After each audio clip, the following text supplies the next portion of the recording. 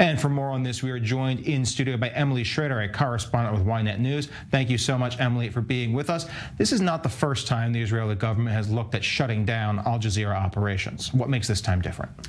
Well, I think that the evidence that the IDF is finding on the ground, and by the way, not just in this Al Jazeera incident, but also before. If you remember, a few weeks ago, it was revealed that there were several UNRWA teachers who took part in the massacre.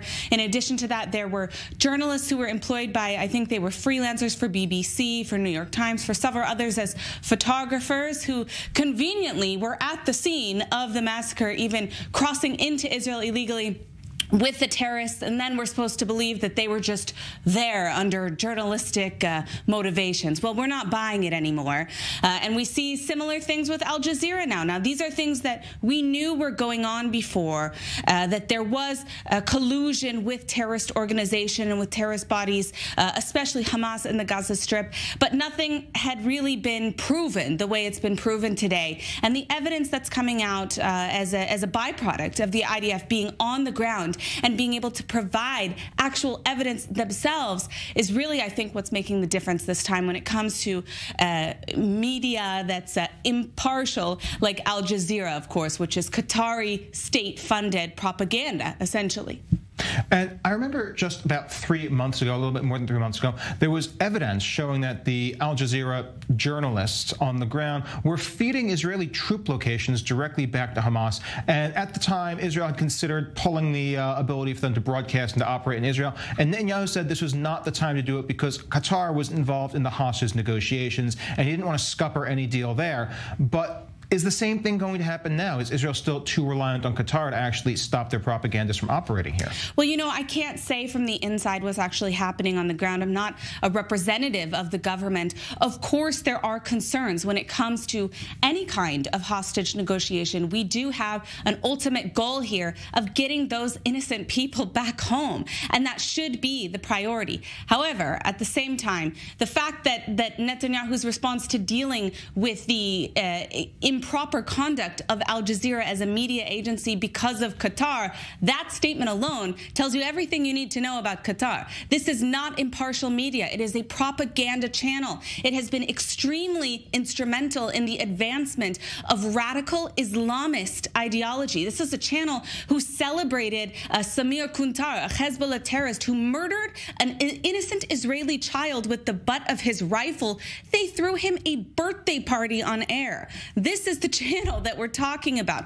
And one thing that's very interesting about Al Jazeera is that a lot of their journalism is actually quite good on every other issue. But when it comes to the Middle East and it comes to Israel, it's almost as if they've devised an entire plan to seem credible on other issues. And yet when it comes to extremism and terrorism, they're whitewashing it. They're making excuses for it. And in some cases, they're actively aiding terrorist organizations like Hamas, with the example that you mentioned. It's not the first time. We also know that from day one, Al Jazeera has been at the forefront of fueling misinformation, or in their case, I believe, disinformation intentionally about what's happening on the ground. And a great example of that is the attack on the hospital in the Gaza Strip, which Israel was mistakenly blamed for at the beginning. It was actually an Islamic Jihad rocket that was fired that hit a hospital inside of the Gaza Strip, and yet within minutes, Al Jazeera was at the scene reporting on what happened and falsely claiming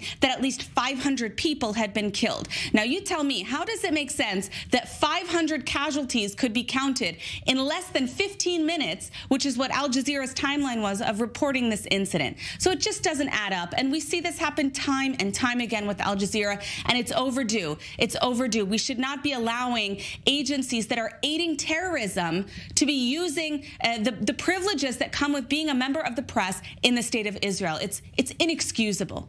In the past, Al Jazeera had hid behind those privileges, saying, well, it's their sources, they need to rely on their sources, and every other distraction they could throw up as flack. But this time we're seeing direct evidence of this collusion, of this coordination, and this participation in terror activities. This isn't just a matter of broadcast licensing under Israeli law. These are proscribed terror organizations on the international scene. Why does this not invite international sanction against Qatar and Al Jazeera? Well, I think that that's a great question, and we need to be speaking with other world leaders about this issue as well. I don't think that Al Jazeera is just a problem for the state of Israel. Al Jazeera is a problem.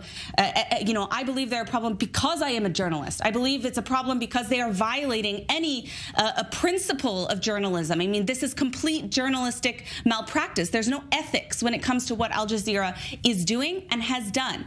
There is some pressure that is starting to mount. We have seen some pushback in the United States, for example, for requiring Al Jazeera to register under FARA, the Foreign Agent Registration Act in the United States. They've also used Al Jazeera Plus, which is sort of their Western version on many social justice issues that's been quite successful, especially through social media. And now we start to see that U.S. lawmakers are having these conversations. Well, who is really behind Al Jazeera? And what is actually the agenda here? The same way that they have poured billions of dollars into American universities, we see the byproduct of that today as well, anti-Semitism. This is a huge component of the message of the nation branding even that Qatar is putting forward.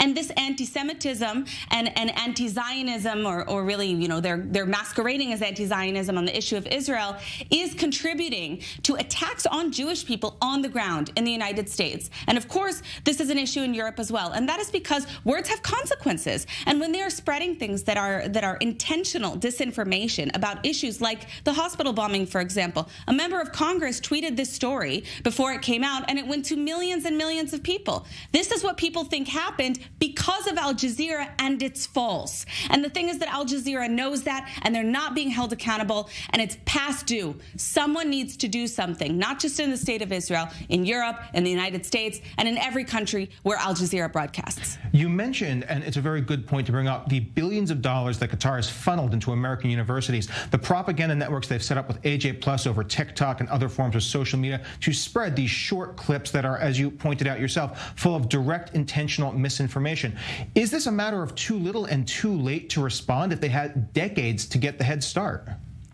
I don't think it's too late to respond. Obviously, it would have been better if multiple nations had dealt with this issue before and really held them accountable, because very similar to the issue of UNRWA, it's not new.